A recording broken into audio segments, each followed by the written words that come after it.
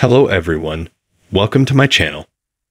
I hope everyone is having a wonderful day.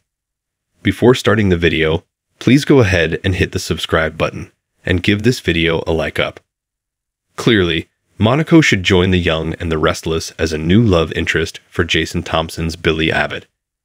We already know that the former General Hospital co-stars have chemistry to burn, thanks to the storyline that found Sam falling for and getting engaged to Thompson's Dr. Patrick Drake.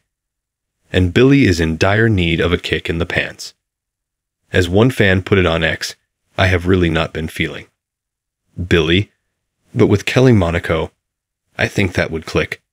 I hope they snap her up quick. Another viewer went so far as to suggest the character she could play, Audra's half-sister. Seems to us like a no-brainer.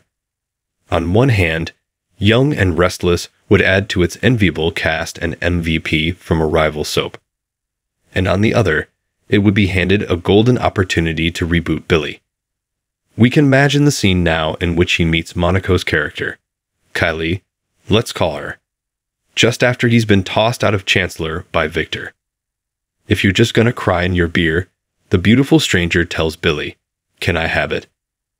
I hate to see a cold one go to waste.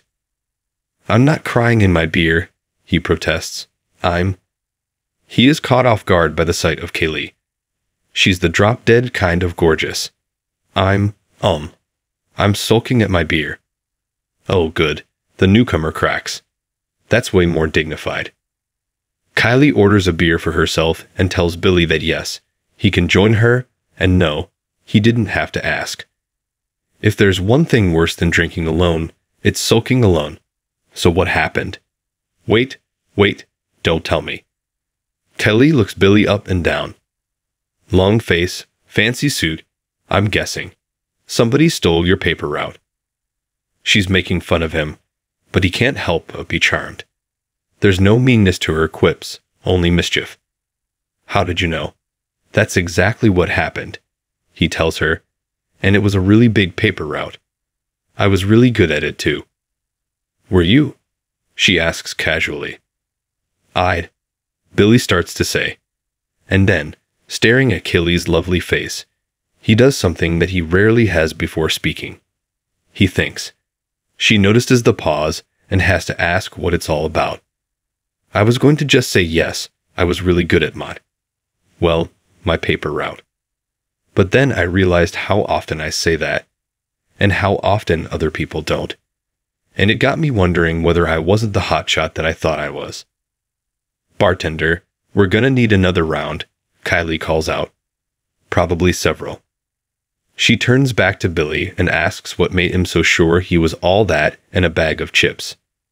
I'll be damned. I don't know, he admits.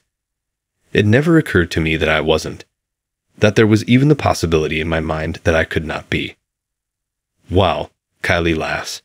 You sound delightful. I sound like an ass, he acknowledges. Maybe you are one, she jokes. Billy takes her seriously though and agrees that maybe he is. Or he has been. He doesn't need to be though. Hell, there's no reason in the world for him to be such an entitled, self-righteous, arrogant jerk. Starting here, starting now, smug, intolerable me is dead and buried, he declares. In his place stands. Sits, Kylie interrupts. What? You're sitting, she points out. He laughs it off as a technicality and continues. In place of the old me sits a kinder, gentler, humbler me. I'll drink to that, Kelly says, clinking mugs with Billy. So will I, he replies, since you're buying. I mean, you could buy a round too, Kylie notes. I did just give you best psychiatric help you can get this side of Lucy in a Peanuts cartoon. True, he admits. But you forget, I'm unemployed. Neither Billy nor Kelly know it at that moment, but a new super couple has just been born, one that will delight not only young and restless fans, but General Hospital ones too. Check out the below photo gallery that revisits highlights of Monaco's whole career.